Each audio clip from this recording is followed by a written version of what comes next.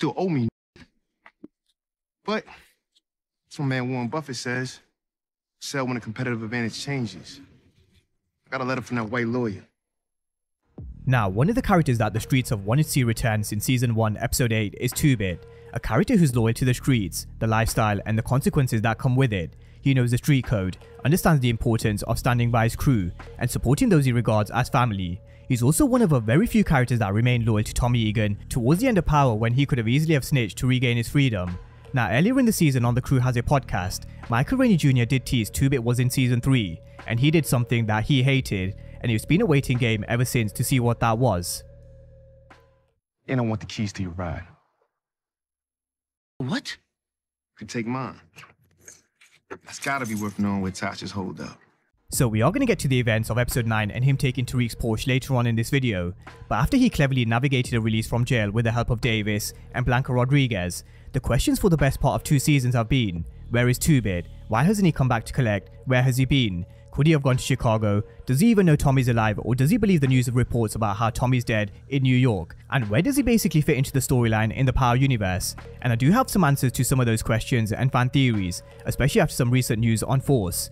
So I'm going to be running through the evidence, facts, and findings in terms of 2-Bit's backstory, what's been reported in the Power Universe news. We're then going to round things off with my own thoughts and theories about what's next for 2-Bit, and why his storyline remains firmly on Power Book 2 Ghost, and how Tariq could basically do with his help, especially considering he's now lost his trust fund. But to paint the story of this video and why he continues to harass Tariq St Patrick, we're going to take it all the way back to Power. Now, 2-Bit's relationship with Dre wasn't always the best, although they were day ones. But being replaced by Cristobal definitely left a bit of a sour taste, which is something else I'm going to come to later on, this beef between 2-Bit and Cristobal. Now, later in Power, 2-Bit was a part of Tommy's organization, along with Roberto, Spanky, BG, and Poncho. But in a bid to save himself, Dre told Blanca Rodriguez flipped the locations on his ankle monitor because he was stuffed in a trunk and taken to Tommy's warehouse. He gave her this information because with Tommy and his crew about to be swooped up by the feds, this would have left a clear path for Dre to take over under Jason Michich. We then saw 2-Bit, Spanky, and Roberto being arrested, and while he was in jail, Ghost asked him to do him a favor. I need you to do me a favor.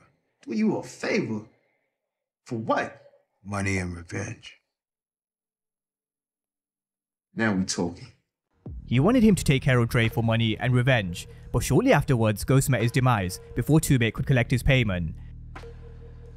Now, for the remainder of Power, 2-Bit did remain in jail, even though he did have a chance to rat on Tommy and Ghost, which shows how loyal 2-Bit is to the street code. He's a street soldier, and that's where we pick up with his storyline in Power Book 2 Ghost. I don't need to pay a lawyer to tell you no. I could do that for free.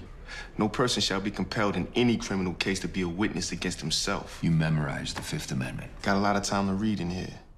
One of the things you have to love about 2-Bit is, he's not just any ordinary street soldier, he's very intelligent, but there are different levels to intelligence. For example, he may be book smart and he may be a street soldier, but can he lead an organization? This requires a level of intelligence which is slightly different, and maybe something they'll explore more of in episode 10 and season 4 alongside Tariq St Patrick. But with the help of Davis and Blanca Rodriguez, who had a bone to pick with Cooper Saxe, they told 2-Bit what he can get away with saying on the stand, which isn't exactly perjury. Tommy Egan? Who that? And so just like that, 2-Bit was free.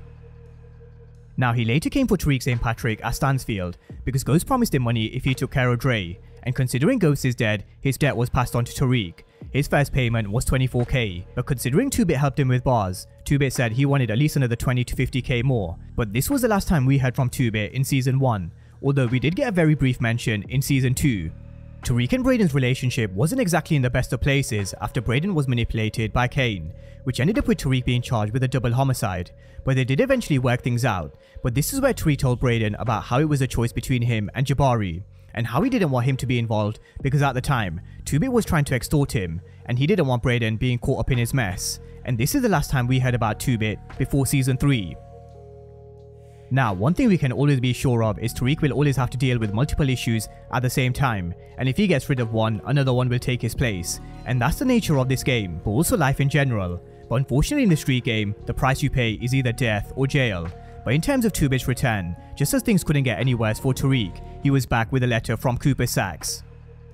Saxe was continuing to cause chaos, and 2-Bit's letter had Tasha's location, but in exchange 2-Bit wanted 100K on top of what Tariq already owed him for saving his life in Season 1.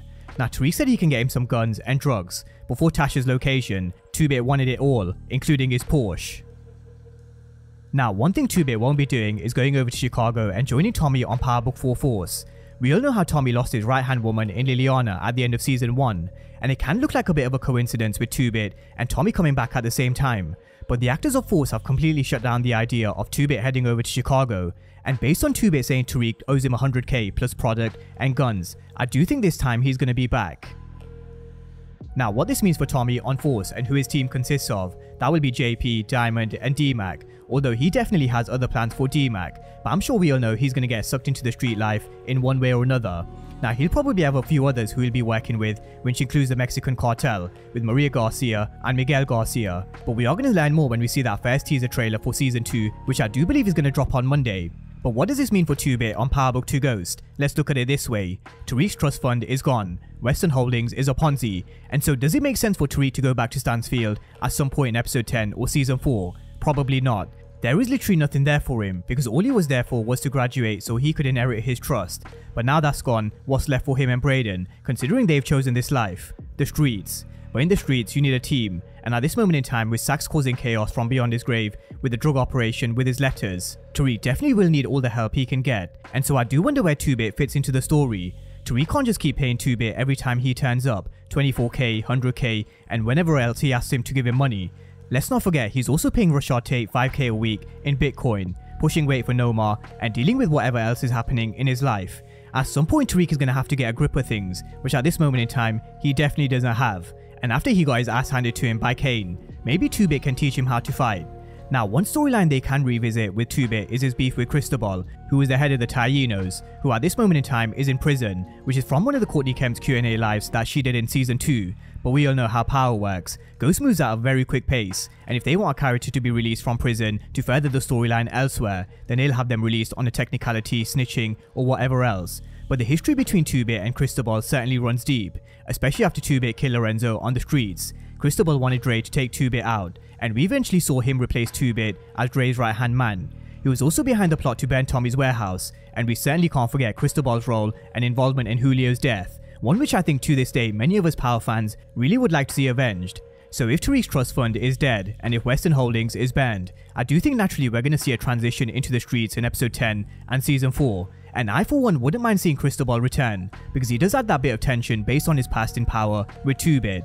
Now, something else I wouldn't mind seeing is 2-Bit versus Kane, which I do think could be a real good battle between two real street soldiers. Now, whether that happens, who knows, but definitely something we can dive deeper on in the next few weeks. But that's a breakdown of 2-Bit's backstory and where we are at this moment in time, but more importantly where his story could go in the future in the Power universe. I do think his story remains on Ghost and not Force, and I'm sure he's going to be back to collect from Tariq, but Tariq does need to do something about 2-Bit, and if I were in Tariq's shoes, I'd definitely find a way to get 2-Bit on side. But drop all your thoughts down below and let me know what you think is next for 2-Bit, and as always, thank you guys for watching, and I'll see you next time.